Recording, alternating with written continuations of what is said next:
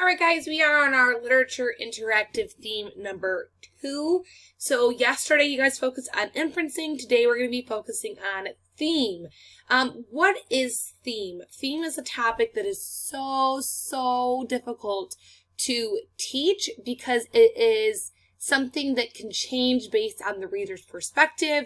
It can change based on past experiences of the readers. There's a lot of information that plays into theme, but it is a very important topic that readers need to know about, and they need to know how to identify what the theme of a text is.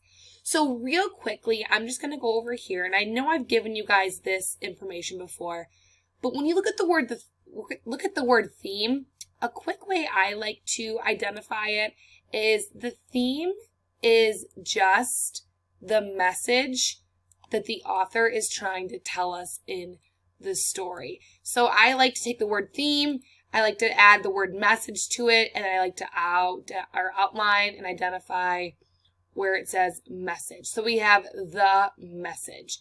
Theme is just the message of the story. What is it that the author wants us to know, and they want us to understand the whole point and content and ideas that the author is trying to portray to us readers. So, knowing that the theme is the message of the story, I have a video that we're going to watch, and then I'm going to have us go over and look at the assignment. So, here is my video. It's from Shmoop. I love videos from Shmoop. Here we go. Please speak student. Themes a la Shmoop. What if a theme park was really a theme park? You could ride a roller coaster that explores the loss of innocence, or take a terrifying ride up the Tower of Cultural Diversity, or maybe even go for a spin in the teacups of separation and loss. Yeah, so maybe themes are better suited to stories and essays than amusement park rides. At least you don't have to be a certain height to read a book, usually. A theme is quite simply the central idea explored in any piece of writing. You need a theme. Otherwise, what's the purpose of writing anything at all? You'd just be left with a story that meanders between completely unrelated characters or plot points, or a paper that ambles from one disjointed argument to another. Your teachers have read stuff like that. Trust us, they're not super fans. I wish I could give it a G. Okay, so that definition of the word is a fairly broad one. We can narrow our focus a bit by concentrating on universal themes. A universal theme is one that pops up so often in many different books that it must be a concept that people are wrestling with in some way. Good versus evil and coming of age are two universal themes, for example. The theme of carrots being difficult to eat, well, that one doesn't get a lot of play, at least not among people with teeth. In fact, we're pretty sure you're the only one who's having that problem. Not universal. Hi, I'm Joan. Hi, Joan. A couple of biggies are individual versus society, and individual versus self. Individual versus society comes up whenever there's a struggle between what an individual wants and what society demands of him. Like, if someone is passionately opposed to wearing pants in public. Individual versus self involves a similar struggle, but one that is taking place within the individual. I'm at the end of my rope with you. There probably isn't a character with any self-imposed pant-wearing laws, but say there's a character who has dreams of moving to the big city to try to become a professional triangle player. Someday. But she's not sure they can bear to leave their small town behind. I just don't understand you and your fancy triangle playing. No one is forcing them to do one thing or the other. Society's demands have nothing to do with it. It's completely a personal decision. And all of the turmoil comes from within. These are just a couple of examples. As long as you can find a few million people concerned about a given topic, well then, my friend, you've got yourself a universal theme. We hate carrots. We hate carrots. And good luck with that carrot thing. That's going to be rough.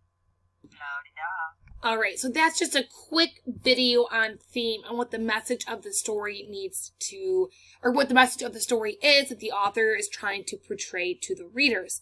So I'm going to have us read this passage together. I'm going to kind of explain this as we go because it is pretty challenging, this topic.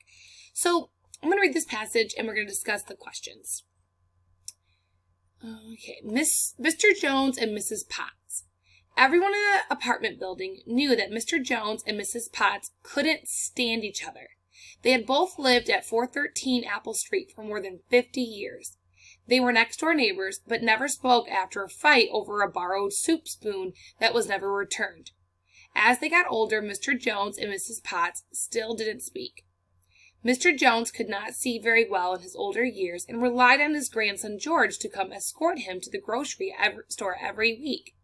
Even though the store was only a few blocks away, Mr. Jones could not do it alone.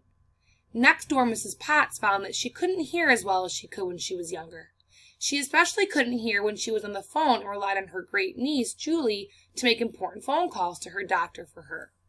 One day, Mr. Jones and Mrs. Potts found themselves in trouble. Construction on their building made it impossible for George and Julie to visit that day, and Mr. Jones needed to go to the grocery store, while Mrs. Potts needed to have a few important doctor calls made. In their distress, Mr. Jones found himself knocking on Mrs. Potts' door with a deal and a temporary truce. If Mrs. Potts could escort him to the grocery store, he would help Mrs. Potts with her doctor calls. It seemed to be a match made in heaven, and they both forgot about that borrowed soup spoon for the day. Okay, now what I want you to do is to determine a possible theme for the text. What is the message that the author is trying to tell us in this story? Okay, what is the theme? Down below, write 2 to 3 details from the text to support the theme you wrote. So if the theme that you wrote is, this is just an example, okay? If the theme you wrote is, dogs are man's best friends, then 2 to 3 details you would look for is how a dog would be supporting to its owner, okay? That's just an example because I didn't want to give you the answer here, okay?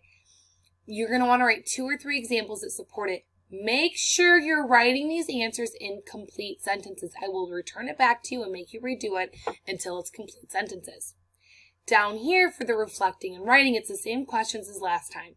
What skill did you learn from this activity? Summarize the skill in your own words. So tell me what that skill means in your own words.